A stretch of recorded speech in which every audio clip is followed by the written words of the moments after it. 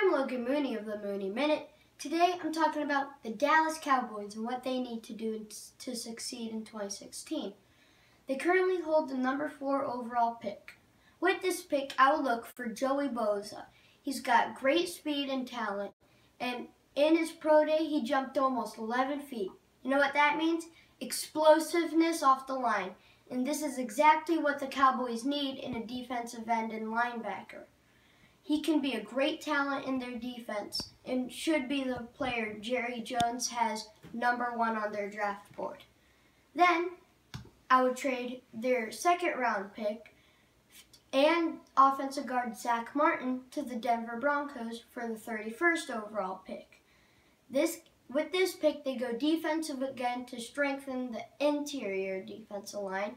And with this pick, I would look for Alabama's A'Shawn Robinson, a strong talent who can even play in as a fullback on the goal line, or Andrew Billings, who will just fit in any defense you want to put him in. Just any system, put him in there and he'll fit there. Then, in the 3rd round, I say they'll look for a quarterback. There have been talks about them taking a quarterback with the 4th overall pick, but they don't need a quarterback that much. I mean, they got Tony Romo. With this pick, I would look for Cardale Jones, the mobile quarterback from Ohio State. He didn't play great this year, but in the games he's played in the past 2 years, he's gone completely undefeated.